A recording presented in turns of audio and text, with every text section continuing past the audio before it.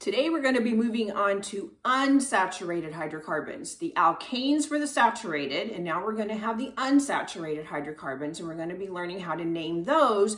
And we're also going to learn a simple reaction that takes place with these unsaturated hydrocarbons. So to start with, there are two classifications of the unsaturated hydrocarbons. You can either have an alkene, which means it contains a double bond, or you can have an alkyne, which means it contains a triple bond. So we will start with learning how to name the alkenes. And again, the alkenes are going to have double bonds in them. And so we'll start with a real simple one. When you name these guys, you need to make sure that you give the double bond the lowest possible number when you number the chain. So for this one, it's not going to make any difference which end I number the chain from, because if I number it from this end, 1, 2, 3, 4, the double bond's on the number 2 carbon. And if I number it from this end, 1, 2, the double bond's also on the number 2 carbon. So regardless of which way you number this one is going to be classified as 2-butene. Okay, so you have to specify where that double bond is in the carbon chain, okay? So now if I look at this one obviously it is going to make a difference which end I number from, because if I start from here, 1, 2, 3, the double bond's on the 3rd carbon. If I number from this end, it's going to be on the number 1 carbon, okay? So here, this one has to be my number 1 carbon. So this one is going to be 1-butene. Alrighty.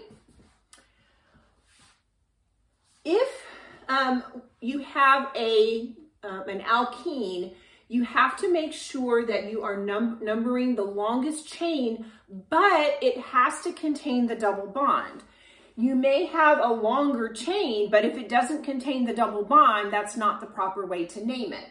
So in this example here, the one containing the double bond has 1, 2, 3, 4, 5, 6 if I go this way, 1, 2, 3, 4, 5, 6 if I go this way. And so either way, I'm going to name it as a hexene. What you don't want to do is to say, oh, well, my longest chain is 1, 2, 3, 4, 5, 6, 7, so I'm going to name it as a heptane. No, we're not going to do that, because there's actually a whole listing of priorities as to what takes priority in naming things, and double bonds are going to take priority over all these single bonds, so you have to include this double bond when you number it. You also, again, are going to want to give the double bond the lowest possible number, so I've got to start numbering from this end. Okay, so I'm going to go 1, 2, 3, and it doesn't matter if I go this way or if I go this way, because it's going to be the same compound. So I'm going to go 1, 2, 3, 4, 5, 6. That's going to be a hexene. And off the number 3 carbon, I have a propyl group. So this one is going to be 3-propyl. And then I have to tell where the double bond is. So it's going to be 1-hexene. 3-propyl, 1-hexene. Okay, it's not a heptane. It's a hexene, okay? Same type of thing down here. You have to make sure that you number so that the double bond and the constituents have the lowest possible number. If you have to make a choice between the things that are hanging off of it, your groups that are hanging off of it, and the double bond is going to take priority. So here, I have a 1, 2, 3, 4, 5 carbon chain, and both the substituent group and the double bond have the same number. So this one is going to be 2-methyl, 2-pentene. Okay? Now this one up here, you can see that it appears that I have a choice, because I could start numbering from this end to give the methyl the lowest possible number, or I could start numbering from this end to give the double bond the lowest possible number. Well, as I mentioned before, the double bond is going to take priority off of any of these alkyl groups. So that means that I have to start numbering from this end down here. So this is going to be my number 1 carbon. So it's going to be 1, 2, 3, 4, 5 is what the substituent group is going to be numbered. So it's going to be 5-methyl. And then the double bond is on the 1, 2, 3rd carbon. So it's between the 3rd and the 4th, but we're going to use the lower number. So it's going to be 3.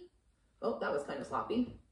5-methyl, 3, and I have 4, 5, 6, 7. So it's going to be a heptene. 5-methyl, 3-heptene. Okay? All right. Here I have a cyclo, and whenever you have a carbon compound in a ring, this double bond has to be number 1, and then the other end of the double bond is number 2. So I could start here and go 1, 2, 3, 4, 5. Or I could start here and go 1, 2, 3, 4, 5. Remember, I told you before, it doesn't matter if I go clockwise or if I go counterclockwise. But in this case, I also have a methyl group hanging off up here, and I want to give it the lowest possible number. So that means this is going to be 1, this is going to be 2, this is going to be 3. Okay? So I'm going to name this piece first. So I'm going to have 3-methyl, and then it's going to be cyclopentene. Again, I don't need the number. I don't need to say 3-methyl-1-cyclopentene because automatically, because of the IUPAC rules, I'm going to know that that double bond is on the number 1 carbon if it's a cyclo compound. So I don't have to put the 1 in there. Okay.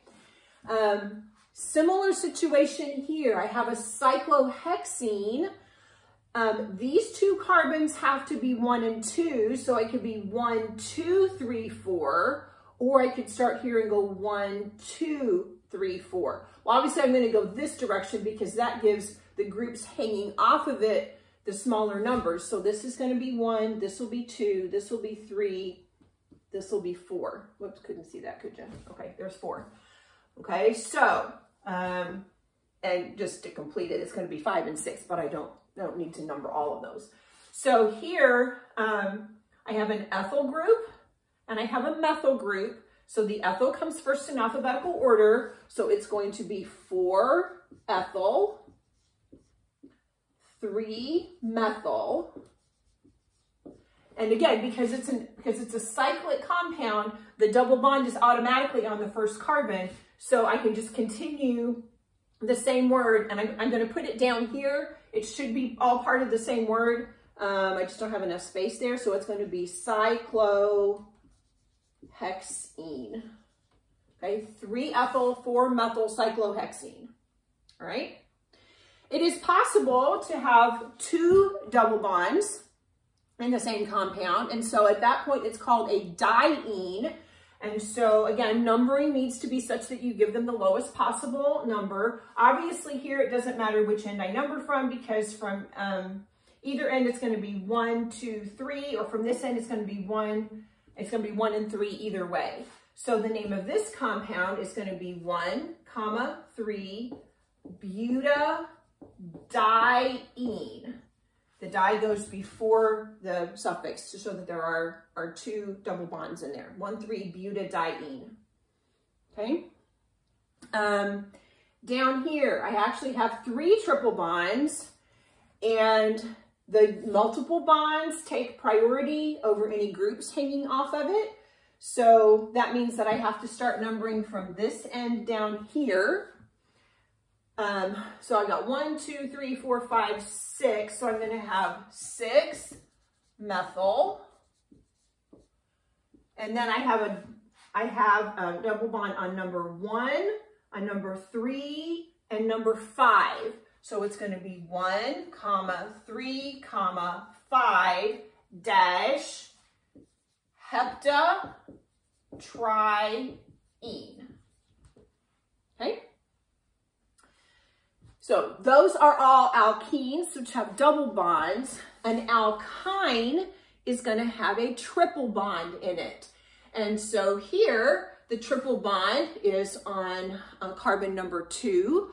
So this is going to be named as 2 butyne. B-U-T-Y-N-E, butyne. Okay?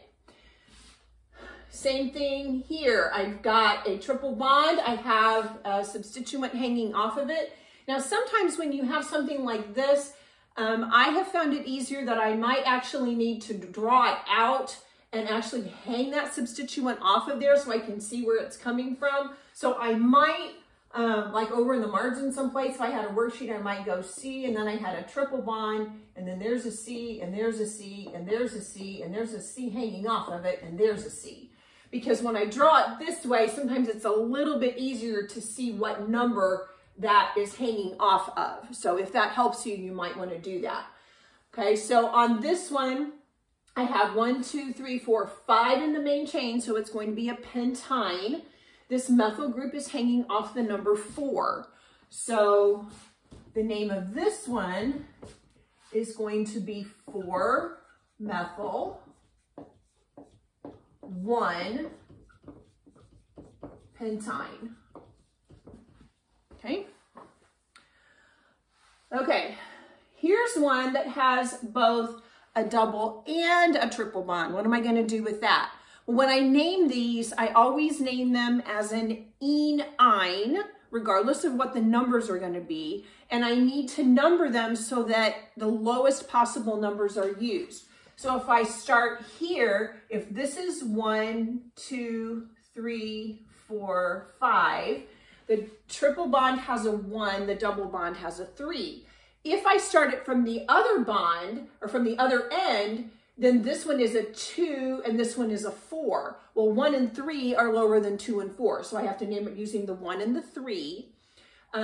My base is going to be a pentene.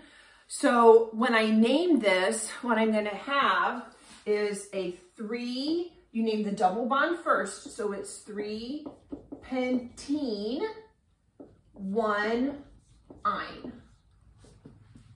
Okay, 2 suffixes basically, but I have a number telling where each one of those multiple bonds is. All right, so that's the naming portion of it. The author of your textbook also mentions that you can do what's called an addition reaction. And in an addition reaction, what happens is that you take an alkene or an alkyne, something with a double bond, and you put that, you react it with hydrogen in the presence of a catalyst. When you do that, the multiple bonds are broken, and the hydrogen will then go in and attach itself to the carbons wherever those double bonds or triple bonds had been, and I form an alkane. So just as an example, if I have, what would the name of this one be? Just real quick here. I have 1, 2, 3 as my base. And so this is going to be propyne, right? If you said that, you were right. Would I need a number on that one? I actually wouldn't, because even if it were on the other side, there's no other place that triple bond can be. It has to be on the number 1 carbon. It has to be between the first and the second one, because there's no other place for it to be. Okay, so if I add hydrogen to it, I'm going to break all the multiple bonds, and I'm going to put hydrogen atoms in so that each carbon has 4 bonds to it. And so that means in this particular case, I'm going to have to add 2 moles of hydrogen. So this propyne then becomes a propane when I add the hydrogen. Similarly, if I would have just started with, let's say that I had a propene, I had CH2, CH3, and I was going to add hydrogen to that. In this case, I'd only need 1 mole of hydrogen, and then if I reacted that in the presence of a catalyst, I would still end up with the same thing. I'd still end up with CH3, CH2, CH3. It's just that when I react it with the alkene, I just need 1 mole of hydrogen, or if I react it with the alkyne, I'm going to need 2 moles of hydrogen, because I've got to add more hydrogen to it to make it saturated. Okay, so alkenes, alkynes, and addition reactions. That was a lot, but I know you can do it.